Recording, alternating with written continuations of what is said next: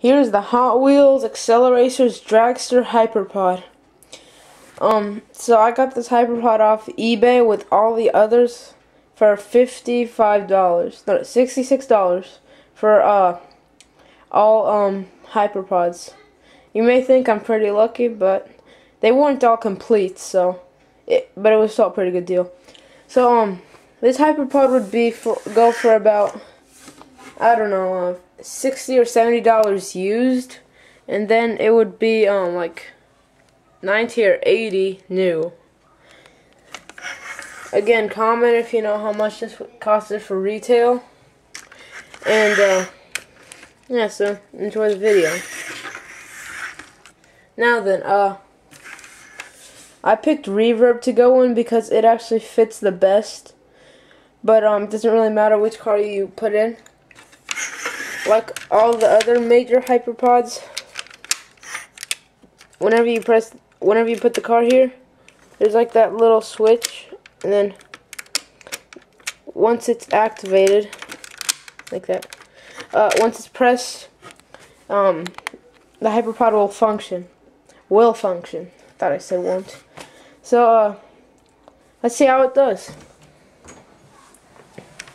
Now let's see how it functions.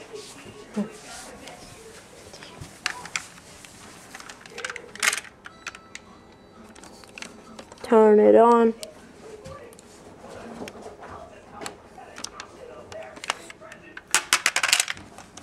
Okay, 3, 2, 1.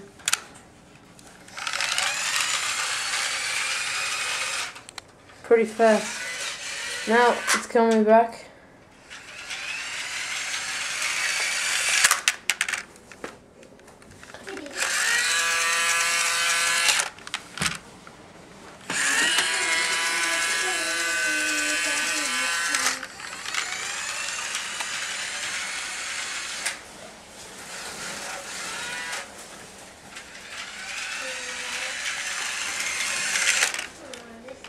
Now one more time.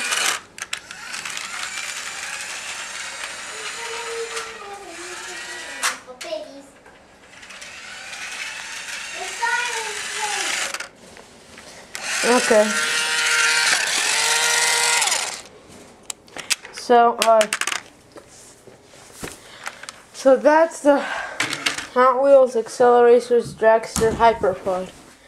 And before I go, I just wanted to let you know, there's supposed to be orange tires around the front wheels, but the seller didn't have those. But it still functions perfectly. And my advice, don't put it on concrete, because it won't work that way. So, yeah. See you.